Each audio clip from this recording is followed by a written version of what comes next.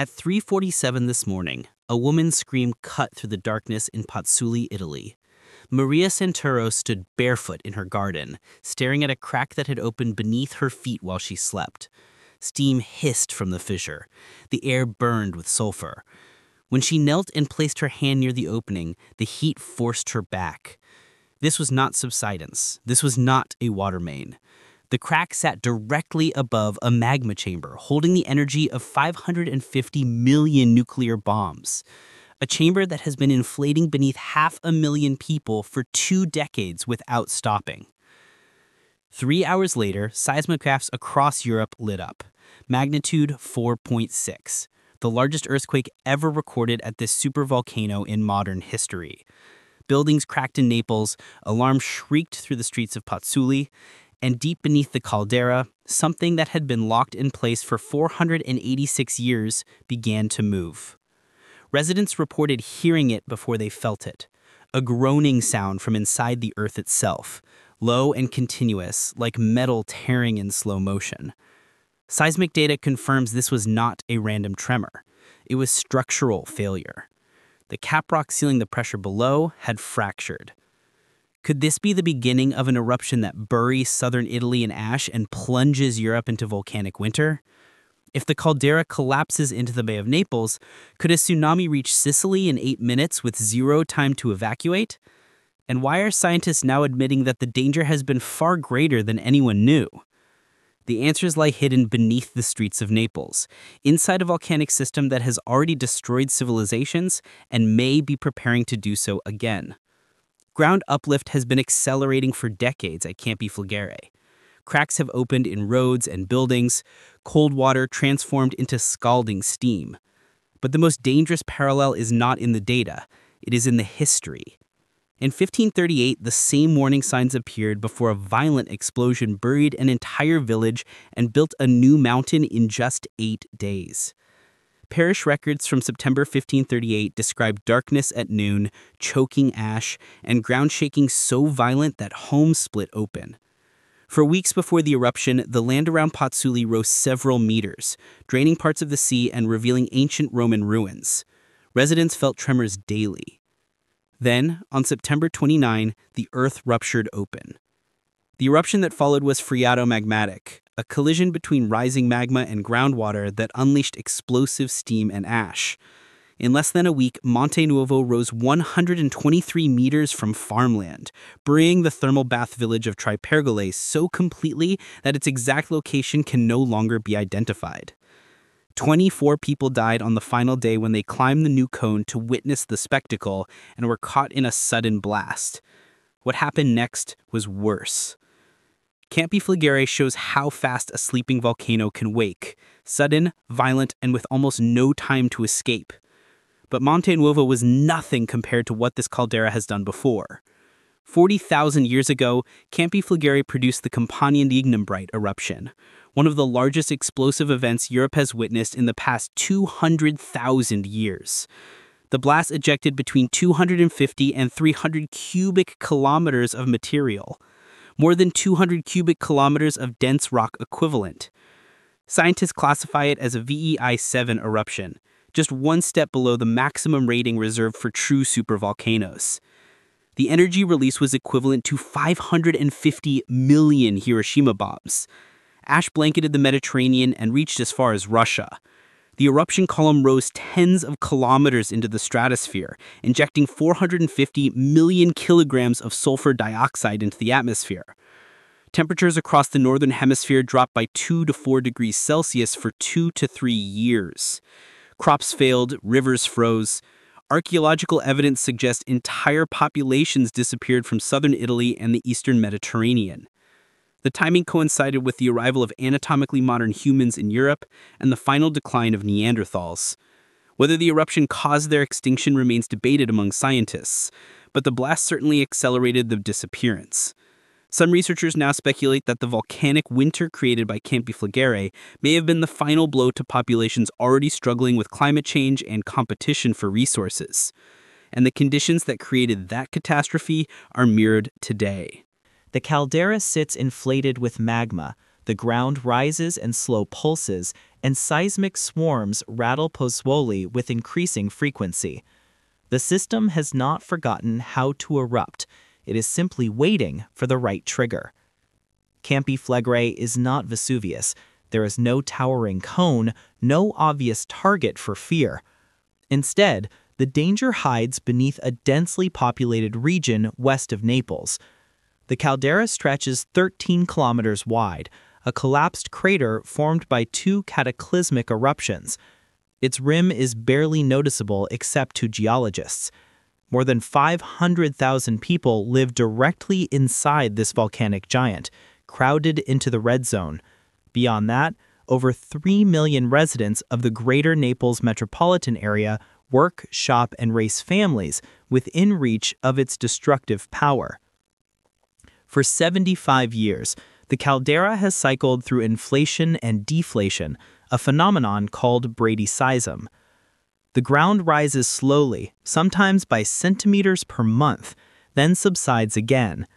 Ancient Roman columns at the Macellum of Pozzuoli, once submerged beneath the sea, now stand above the waterline, lifted by decades of gradual uplift.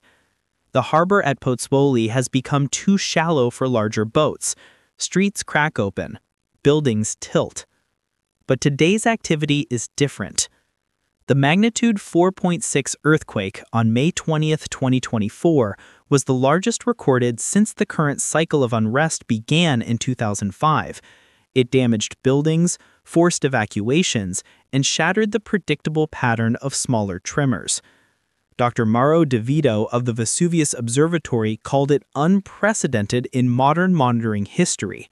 The quake originated at a depth of just 2.6 kilometers beneath the Solfatara crater, the same vent that produced the 1538 eruption. This was not a random event, it was a warning. Since 2005, the ground at Campi Flegrei has risen 1.46 meters, with the fastest uplift concentrated near Rione Terra and Pozzuoli. The rate of inflation has accelerated dramatically.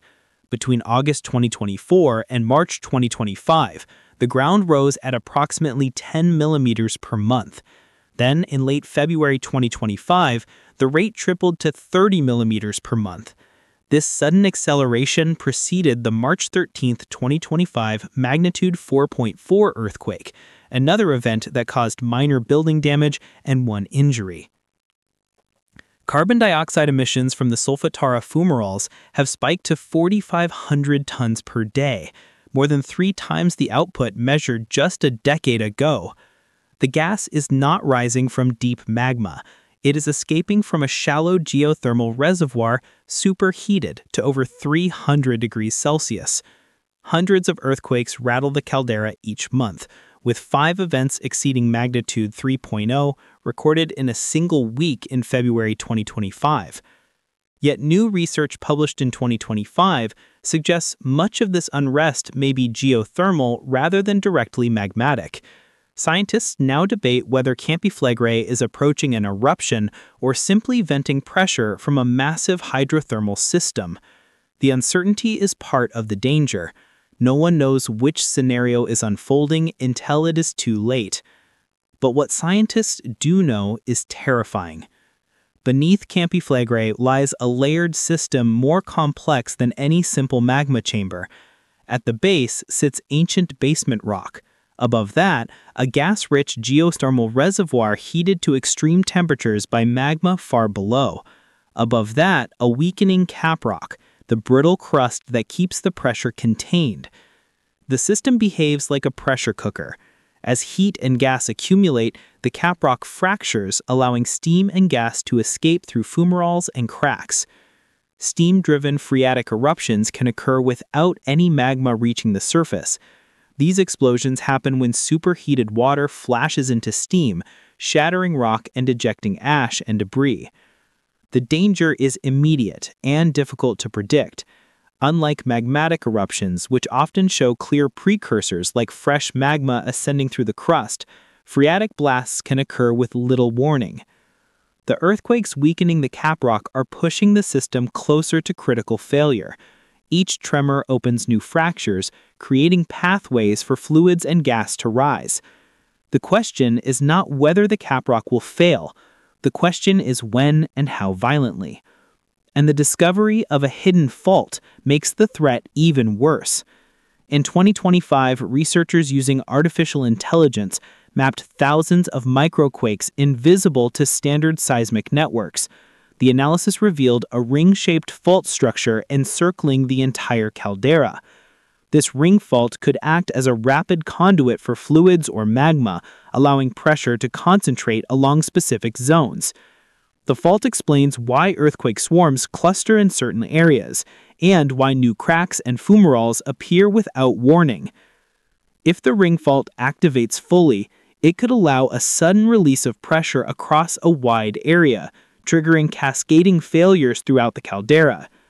The scenarios range from localized steam explosions to a catastrophic eruption involving fresh magma. Scientists cannot predict which path the system will follow. But the volcano is no longer acting alone. After the magnitude 4.6 earthquake at Campi Flegrei, monitoring stations across the Mediterranean detected anomalies. Mount Etna in Sicily recorded a swarm of microquakes. Vesuvius showed unusual gas emissions from summit fumaroles. Seismic stations in Greece and Turkey registered faint tremors. The events may be coincidental, but volcanologists recognize a pattern. Stress transfer across tectonic boundaries can trigger sympathetic responses in volcanic systems hundreds of kilometers apart. The entire Campanian volcanic arc, from Ischia to Vesuvius to Campi Flegrei, may be waking together. And the infrastructure is not ready. Naples International Airport sits within the projected ashfall zone. A major eruption could ground flights across southern Europe within hours. The port of Naples, one of the Mediterranean's busiest, handles critical oil shipments and grain imports. A shutdown would ripple through European trade networks. Power systems in Campania depend heavily on geothermal energy from the volcanic fields. Blackouts could last days or weeks if transmission infrastructure collapses. But the most immediate danger is not ash or lava. It is water. If the caldera collapses into the Bay of Pozzuoli, the displacement could generate a tsunami. Wave models predict arrival times of 8 minutes to Sicily, 15 minutes to Malta, and less than 20 minutes to North Africa. Coastal cities would have almost no time to evacuate. The waves would not be as large as those generated by offshore earthquakes, but in shallow bays and harbors, even at 2 meters surge can be catastrophic. And if the worst happens, the timeline moves faster than any evacuation plan. Fissures open across Pozzuoli at dawn. Steam and gas blast through neighborhoods, shattering windows and collapsing weakened structures. Within minutes, ash begins to fall, thick enough to kill engines and darken the sky. Evacuation highways buckle and liquefy as the ground shakes. Hospitals fill beyond capacity. The electrical grid shuts down across Campania. By midday, the coastline nearby collapses into the sea. The displacement generates a tsunami that races across the Bay of Naples. Malta and Sicily receive wave warnings, but there is no time. The surge hits coastal towns 8 minutes after the collapse. Buildings flood. Harbors are destroyed. Within 24 hours, ashfall closes airports across Italy, France, and Spain. European airspace shuts down. Volcanic aerosols begin to spread across the stratosphere. Global temperatures start to drop. Food supply chains freeze. The disruption extends far beyond Italy. This is not science fiction. It is a plausible scenario based on the volcano's history and current activity. And scientists cannot predict when or if it will happen. Steam-driven eruptions give almost no warning. Critical degassing can flip from stable to explosive within hours. Standard forecasting models, designed for magmatic eruptions with cleared precursors, fail in these conditions. Even the most advanced monitoring networks cannot see inside the pressure cooker. The system could vent harmlessly for decades, or it could explode tomorrow. The population at risk is staggering. More than 150,000 people live within 5 kilometers of the caldera center. Another 500,000 reside in the red zone, the area most likely to be devastated by pyroclastic flows or heavy ashfall. Beyond that, 800,000 more live in the yellow zone, facing evacuation if activity escalates. Naples, Italy's third largest city, sits on the caldera's eastern edge. Official evacuation plans estimate 72 hours needed to move everyone to safety. But the volcano does not care about evacuation schedules. If the system fails suddenly, there will be minutes, not hours. Roads will clog, bridges will collapse, thousands will be trapped. And the monitoring systems are failing. The Vesuvius Observatory has escalated the alert status to yellow, indicating significant unrest. Satellites pass over Campi Flegrei every 12 minutes, measuring ground deformation with millimeter precision. Seismic sensors record data every second. In the past week alone, 227 earthquakes were detected. Artificial intelligence analysis has revealed 54,000 additional microquakes since 2022. Events too small for human analysts to notice, but significant in their cumulative effect. Yet several monitoring stations around the Solfatara crater went offline for weeks in early 2024, victims of geothermal damage and budget shortfalls. Critical data gaps appeared during periods of rapid change. Technicians worked frantically to restore coverage, but every hour offline was a gamble. The volcano does not stop because the instruments fail. And the experts are clear. We can measure what is happening. We cannot predict when. The eruption could begin in decades, or it could start tomorrow. The timeline depends on variables no one can measure. The exact temperature and pressure inside the geothermal reservoir, the strength of the caprock, the pathways available for gas to escape. Scientists monitor every tremor, every gas release, every millimeter of uplift. But the volcano keeps its secrets until the moment it decides to act. Maria Santoro's cracked garden marks the epicenter of the current activity. The steam still rises from the fissure, carrying the smell of sulfur and the heat of the underworld. Her home sits directly above the zone where pressure is highest, where the caprock is thinnest, where the next rupture is most likely to occur.